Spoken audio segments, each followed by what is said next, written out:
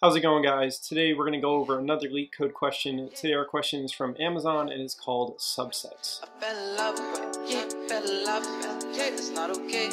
Wait, I lose my wait, oh my god, wait, yeah, I fell in love, yeah, I lost my soul. Now I'm a farmer.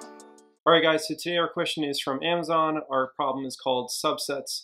And our problem description says, given a set of distinct integers, nums, return all possible subsets, or in other words, the power set. And it tells us as a note that the solution must not contain duplicate subsets. So as our example here tells us, if we're given the numbers 1, 2, 3, we'd want to return this output, right? So it's a list of lists, and our list of lists contains a list of 3, a list with 1, a list with 2, a list with 1, 2, and 3, a list with 1 and 3, a list with 2 and 3, a list with 1 and 2, and then the empty set as well, because that represents the entire power set of that list of numbers. So we're really just generating all these different subsets. And if you actually notice, a pretty easy way to do this is basically just simulating taking or not taking any given number that you're currently on. And so that's how we're going to go about solving this question. Okay, so we're going to walk through our array of numbers, and at every single number, we're basically going to simulate taking the number and not taking the number. And so if we could do that for every single integer in our nums, then we will successfully create or return the power set. Okay, so how do we do that? I think personally a really easy way to do that is just to do it recursively. Okay, so we can make recursive calls that will basically simulate taking and not taking each number. But first we need to do some boilerplate stuff, right? First we basically need a return value. Then we need our recursive function to actually do the work, populating our return value. And then we just need to return whatever we created for the return value. So let's start doing those steps. So we're first going to need a list of numbers, right? So we could just return from this function. So we're going to say list of integer. And again, this represents our subset, so it probably makes sense to call it subsets. We're going to set this equal to a new array list.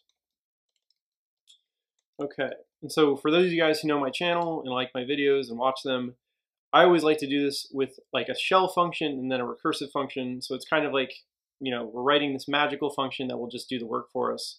And then all we have to do is return the result. So we said we're going to make this magical recursive function. It probably makes sense to call it generate subsets, right? Because that's what it's doing. So we'll call it generate subsets. And obviously we haven't written this yet, but we will. And what do we actually need for this function? Okay, so the first thing we're going to need is an index, right? We need to know when we've actually reached the very end of our numbers and we don't have any numbers to go through.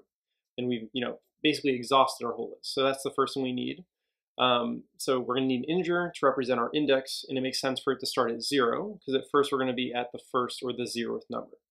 Okay, great. Now the next thing, and this is kind of a gimme, but we're going to need the numbers that we actually have available, so we know what numbers we can add to any of our subsets that we're creating. The third thing that we're going to need is actually a list to represent our current subset, right? Because we need to return a list of lists here. So we're going to send pass this a new array list of integers. And then the last thing we need to do is actually just pass our subsets, right? So every single time we successfully create a subset, we can add it to our list of lists. So we'll say subsets. And now again, assuming that that function works correctly, all we'll need to do is return our subsets. Great, so now all that's left to do is actually write this recursive function. So let's start doing that. So let's just first write our function declaration. So we're going to say public.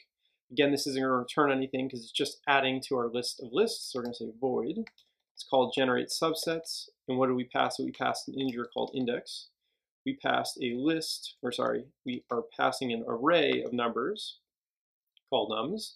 We're going to pass a list that's going to represent our current subset, right? So list of integer. It probably makes sense to call this current. And then the last thing we have is a list of lists of integers, and we call that subsets. So list of integer,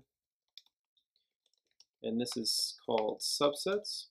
All right, great. So now at any iteration of this recursive function, the first thing we want to do is just add whatever our current subset is. So that's super easy. All we have to do is say subsets dot add current. Great. So now once we've added the current subset, now we need to walk through the remainder of the numbers, simulating taking and not taking the current number that we're on. So a really easy way to do that is just to have a for loop, right? For whatever index we're on up to the rest of the numbers, let's simulate taking and not taking those numbers. So we'll say for int I equals our index, right? Because again, our index is where we are in our numbers currently. Well, I is less than nums.length, because again, we need to walk through all the numbers, I++. So now this is the fun part, right? This is the interesting part. Now we need to simulate taking and not taking each number at the index position. So first, let's just take the number, right? That's really easy.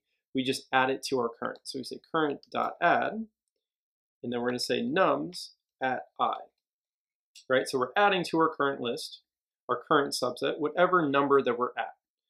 Now that we've taken the number, let's simulate moving on with that number. So again, all we have to do now is just call that recursive function that we made.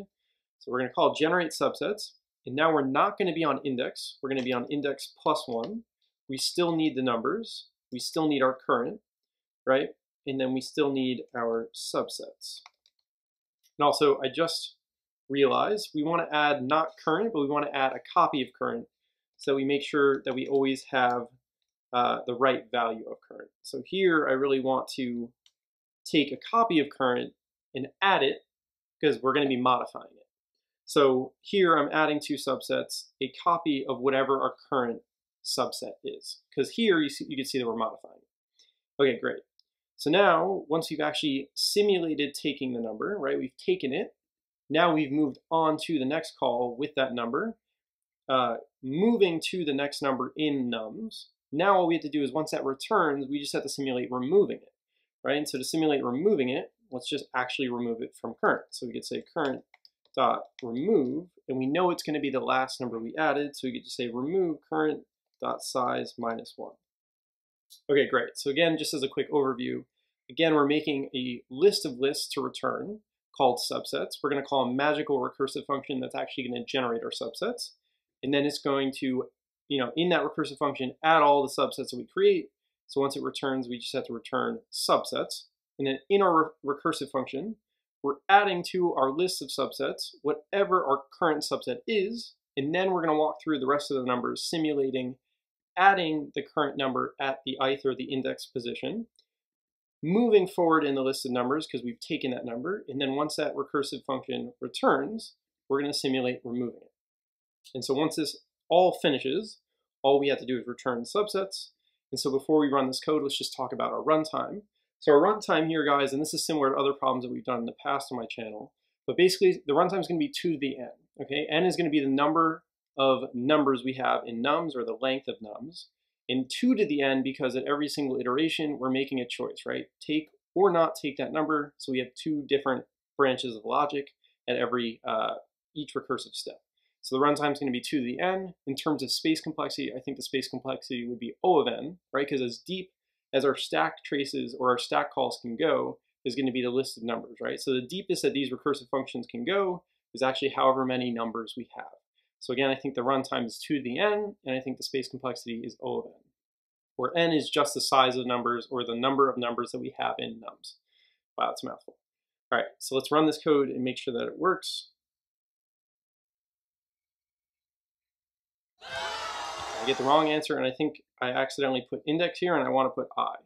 So let's make sure that it works now that I said I instead of index.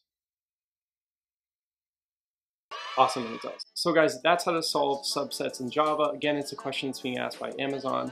If you guys enjoyed this video and found it helpful, do me a favor, leave the video a like and subscribe to the channel for more, and I'll see you guys next time.